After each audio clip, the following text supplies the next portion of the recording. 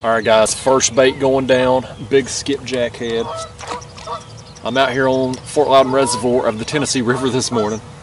And once again, I am running a little behind. So I'm going to do this intro and explain what I'm going to be doing today while I'm getting baited up, just to save time and get these baits in the water. But this first one going down here is skipjack head. My other 3 rods, I'll be using a 4-rod setup today. I'm going to have some skipjack body sections, and I'm also going to have a white bass body section, just to kind of mix it up. But what I'm doing is I'm anchored down here on a river bend. I'm right now, it looks like 51 feet of water here. And the hope is today is to intercept some fish as they make their way up and down this main channel ledge. There's that bait there. Over here to my left there are some geese that's going to annoy the heck out of us today. But also there's a creek that goes back in here, and it kind of gives these fish like a shallow water feeding area to go into as they make their way up and down this ledge. So we'll hopefully intercept some of these fish today. And we'll also get serenaded by some geese at the very least. I'm going to get the rest of these baits on here. Like I said, this setup here, I'll be suspend fishing. I'm going to have my lines down directly under the kayak. So at 51 feet, my baits are going to be 48, 49 feet deep. And we'll put in a few hours this morning. I think it's about 6:30ish right now. I'm probably going to fish till 10:30, 11 o'clock this morning. So here's this bait. Let me get those scales off there though. Well, cost me a fish quicker than damn it. Alright. That's the little section of white bass we'll use. Kind of just mixing it up. That's a smaller bait there. Of course that head piece is a bigger bait. So give them a couple options. Give them different size options. And just see if we can entice some of these fish today. This section of the river, anything's possible. Could be blues, could be flatheads, could be stripers. You just never know. So let's get this last bait on here. This we'll be using right here, skipjack body section. We'll get it dropped down. We'll be fishing. Rod right there got hit, and down it goes. Oh yeah. Well, there he goes, man. Woo! Look at him pull some drag now. He's gonna fight. He ain't happy about getting hooked, y'all. Goodness. This fish ain't starting his morning off right, is he? He's done got a hook in his jaw. And he's done got up there and got my front line too. Look at that. It's gonna be okay though. I've said it before, I never mind getting a little tangle when you got a good fish. This one right here, it's got a little weight to him. I've sat here a pretty good while this morning. Let me just see what time it is here. 7:38, so I've been on the water almost an hour with nothing going on before this fish come along here and ate this skipjack body section. I don't want to jinx myself, but I think that fish come out of that front line up there. I think I got lucky. No, he's still in it. He's either still in or I've got another fish on there, but I'd say he's probably still got it. We can't have it all, folks. It's a good fish though. This one's gonna set the tone for the morning right here. He's gonna be worth the wait.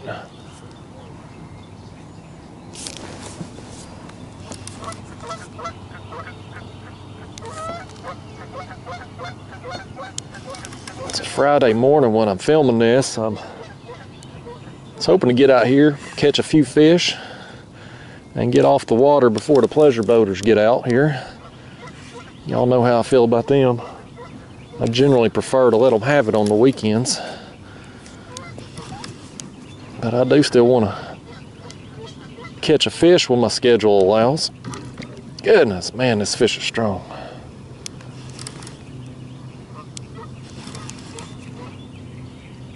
We ought to be getting close to him now. I'm seeing some bubbles come up, which is what you want to see when you're fishing this deep. You want them to decompress. I always take my time with them, you know, bringing them up. I don't ever horse them or get in a rush.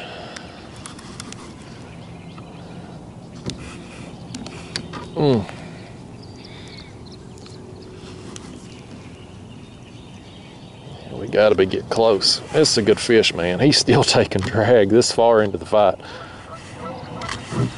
When that happens with a blue cat, you've got a good one.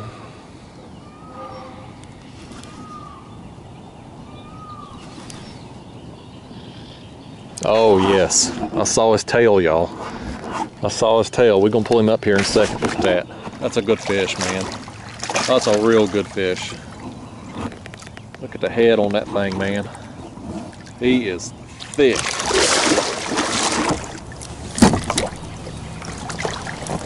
Yeah. Oh, whoa, whoa, buddy.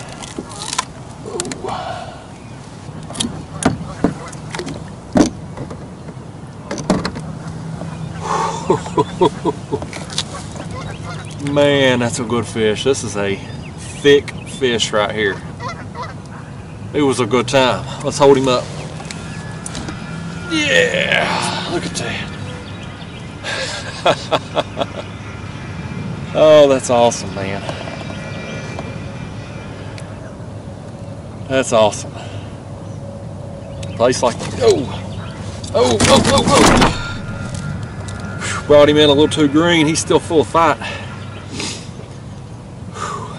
Get him back up here. Oh man. A place like this, main channel ledge, all these places like this, your ledges, your humps, your points, your creek mouths. I don't know when fish are going to be active. I don't know when they're going to move through. But if you put enough time into them, you'll get the right place, right time syndrome, and that's what's happened here today. With that beast right there. Let me throw him on the board. We'll get a quick length, and we're going to get him out of here to go get even bigger. Guys, look at the girth on that fish. He's about 43.5 inches. He's a fat one. He's done broke my trough off the board here. Flopping. Woo! One final look at him there. He's done broke the trough off my measuring board and he flopped. I'm telling you, fish this big, this heavy, they can do some damage. But they're worth it. Let's let him go. See you, buddy. I gotta let him go like that. He's too heavy. Whew. Fish that big and heavy, you can't lean over too far in a kayak. You'll go in the water with them.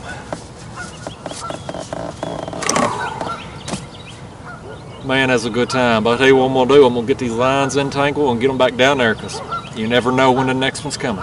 Well, that last bruiser ate a body section, so we'll drop another right back down. Well, I like to give them options. Head pieces, body sections. I've got multiple different types of baits. I like to put them all out. You just never know what it's going to take to entice that big fish when he comes along. I like to try to give them whatever it is they want. You know, the white bass just got hit right there. There he goes. Let's pick up on it. The old white bass. Let's see what this one brings up for us here. This one ain't gonna, I can tell you already, this one ain't gonna be quite as big as that other one. The first fish this morning has set the bar high for any others that come along. I'm back to using this custom rod here that I won in the Yak Tribe tournament a few years ago. I forgot how much I love this rod. Yeah, there he is, a little dink, but it's more action. We'll take it.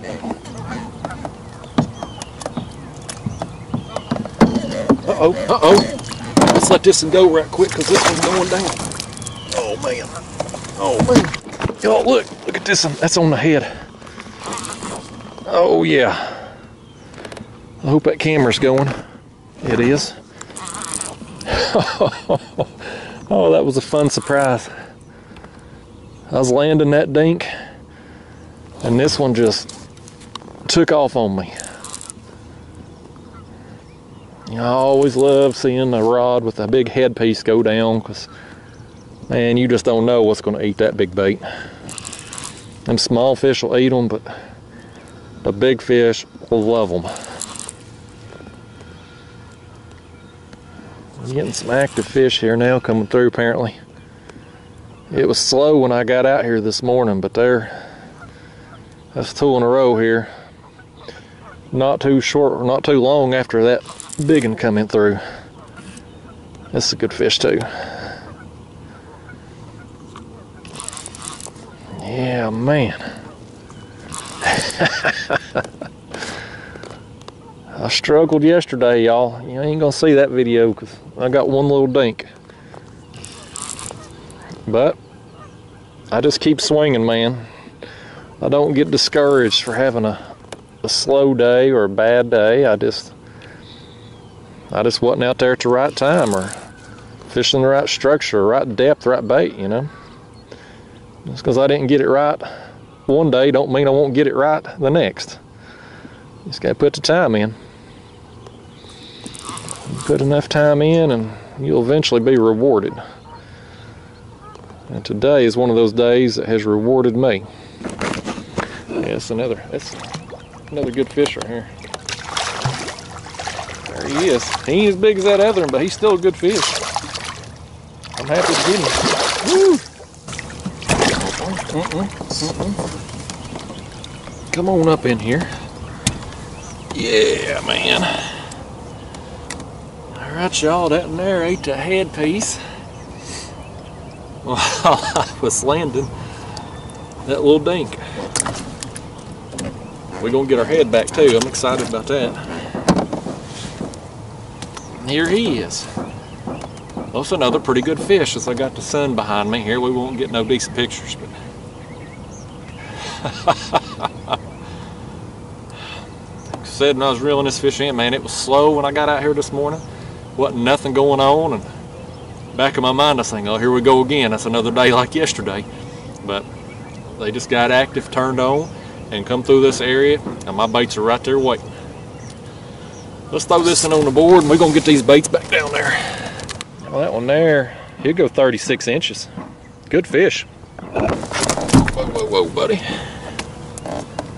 All right, one last look, at least what you could see of him there in the shadow from the sun being behind me. Let's let him go. Get out of here, buddy. He'll take off. There he goes. All right. We'll lower that head back down.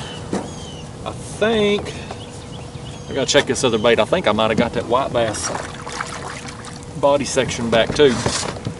If I did, we'll drop it back down. If not, I'll rebait and put another one on. But yeah, man, bite's picking up here. This rod here got bumped. Let's watch it just go down here in a second. There he goes. That's on the body section of skipjack. Well, he's a digging too now. This old wind is kind of blowing the kayak upstream now. I don't have very much current out here this morning. There's just a light breeze blowing upstream, but it is enough to get me turned around here, facing upriver currently. But it don't matter for the fishing. They don't care which direction you're pointing. Good news is, we hook another whopper in this direction, I'll actually get some decent pictures because the sun will be behind the camera. There's a perk to it. This one here, I don't believe is going to be picture worthy though. No, one of them old dinks. Well, fish number 4. Not very big, but that's all right. He went under the kayak that way. Not very big, but that's all right, man. You know, when I get them out and I get a fish like I got earlier, my day is made regardless. I I'd rather come out and get one big fish than 10 or 20 small fish. So I'm happy any day I get a big one, and we got a big one today. There goes us another hunk of skipjack down. Oh, this rod got bumped again.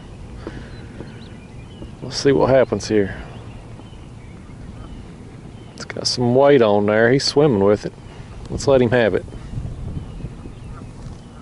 I can't wait any longer. Let's pick up on him. I'm excited about it. There he goes. There he goes with it, man.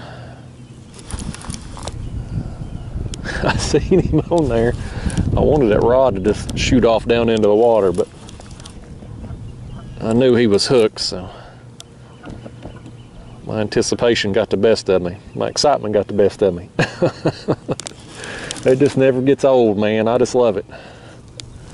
Somebody the other day asked me how I could keep going fishing so much and still like it. And I didn't even bother responding, because I was like, you know, if I got to explain it to him, he ain't going to understand anyway. But there's just something about it that I just enjoy. I'm definitely enjoying it more than this fish is. It's got a hook in his mouth right now. So I don't think he's having a very good day. Well, we got us another little fun sizer there. And he was fun. That's why I call them the fun size, because they just in that size range with the gear I use. You can have a good time with fish this size. But I do like the big ones a little bit more. I think everybody would agree with that. All right, guys, it's about 10:30. Time for me to wrap up the day here. You know, this morning's bite was kind of slow overall, but I had a window of time there, about 30-45 minutes, where some active fish moved through, and I got two really nice blue cats, especially that one. That one was 43 inches. I mean, that was a whopper, and I'm really thankful to get him. But I've had a good morning out here overall, but I gotta take it to the house and edit some videos, because I am about 3 videos behind on editing. So I gotta knock that out today. I'll see y'all again soon. Thanks for watching.